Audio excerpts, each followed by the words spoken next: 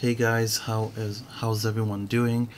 Just wanted to make a video on how to sync your Cymatic audio lp-16 to other Midi, let's say, outboards such as synthesizers, and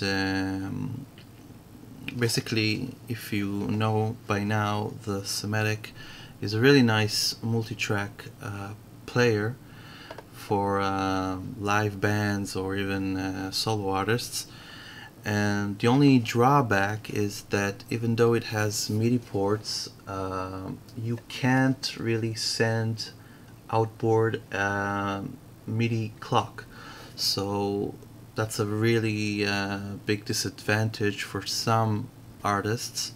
But I found that there is a way that you can sync your player with other synthesizers. You just need to sacrifice one channel from your outputs.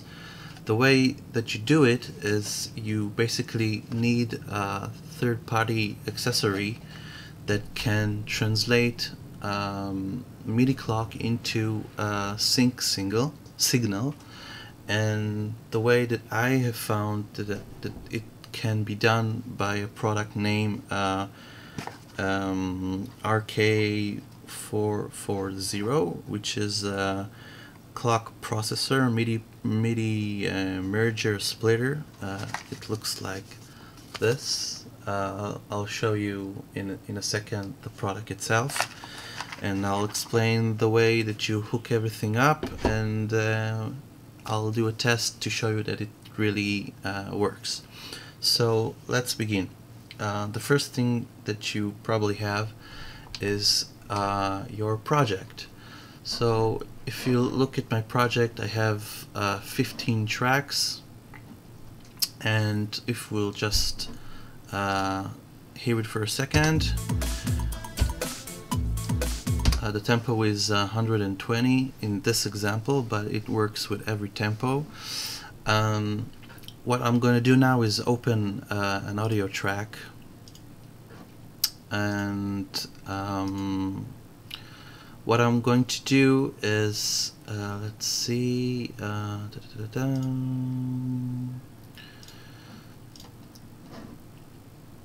okay, so I opened a new track, audio track, mono track. I'll call it signal.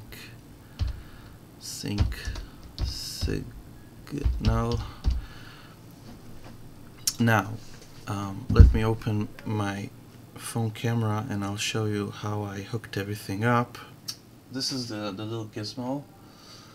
What it basically does, the computer's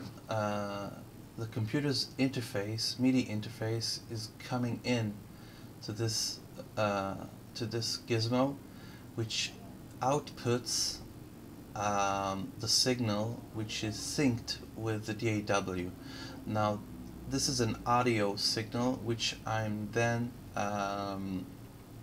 hooking back into the system, into the interface, and you can see already that it pulses, and I'll just let you hear it. Just a sec.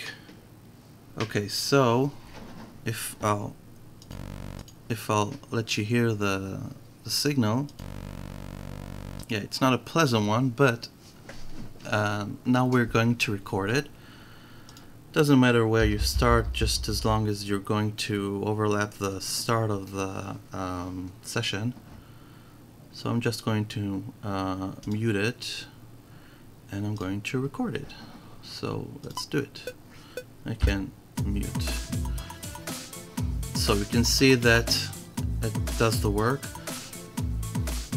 I'm going to jump to the end of it.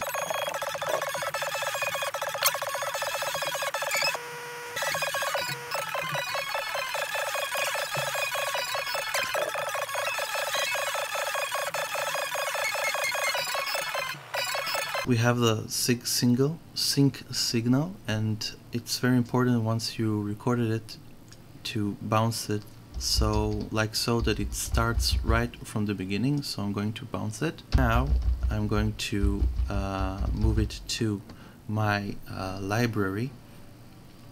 I'm just going to bounce everything. Let's go and export everything.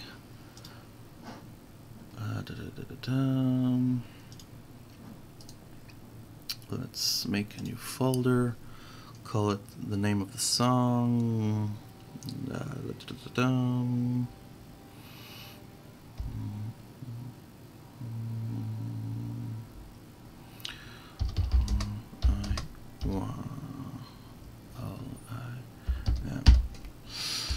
Okay, now after we reset the folder, I'm going to keep it in mono, 44. If you need, you can do 48, but I found that for me it's totally acceptable. 24-bit, and I'm going to set my tracks. I'm going to do all the audio channels, and I'll export it. The thumb drive.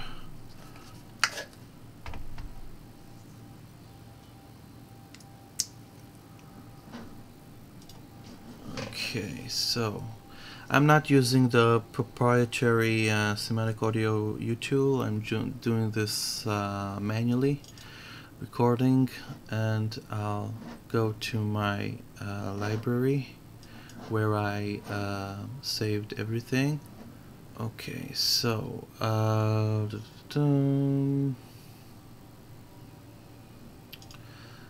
going to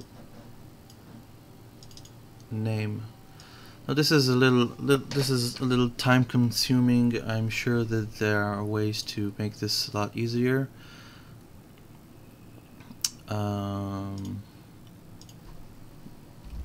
I'm just going to do this real quickly.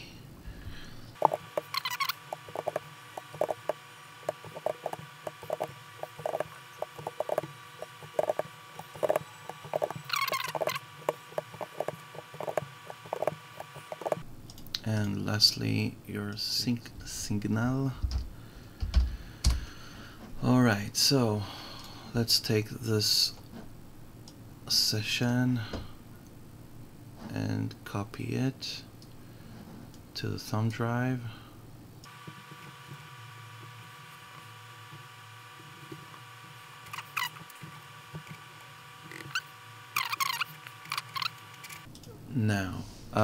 Now I'm going to take out the RK004, and I'm going to connect it. Let's put this out of the way. Let's firstly unhook the USB.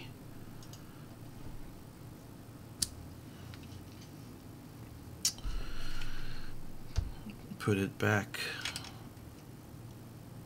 to the LP. Don't forget to power it on. Now I'm going to take. Okay, so I'm powering this, and we decided that the sync signal is going to be on channel 16, and I'm going to power the Cymatic.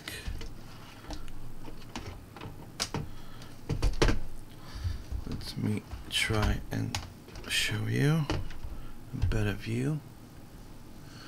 Okay, so after the LP does its thing that it tested, I'm going to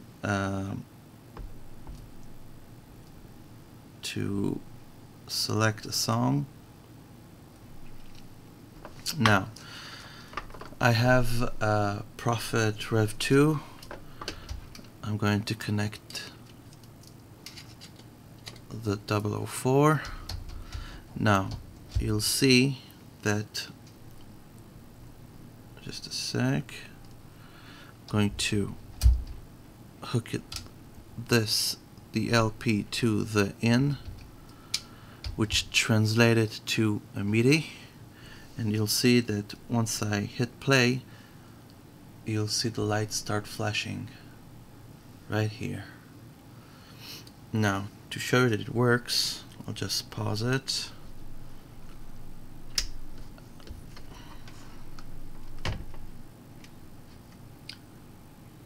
And you'll see right here, it's a little bit hard to see, but once I hit play,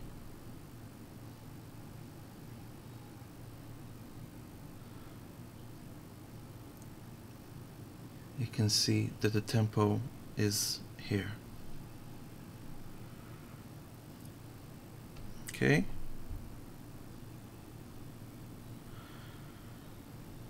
And that's basically it. Let's choose another one which has another different BPM. 65. Let's choose another one.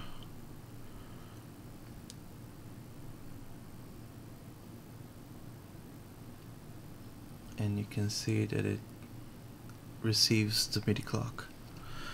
So to recap, again, you use your DAW to send out the MIDI clock to a device that can translate MIDI clock into sync signal, and you have to record that signal into a wave. Don't forget to export everything from the beginning of your song so it will be in sync. Then transfer those files to your LP, and then use that same device, but changing the port that it can receive that wave and translate it back to a MIDI clock. So that's pretty much it. Hope I was helpful, and if you have any question, hit me up and I'll try to answer your question. If you like this video, hit that like button and even subscribe. That will really encourage me to do more content. And that's it. Have a great day. Bye bye.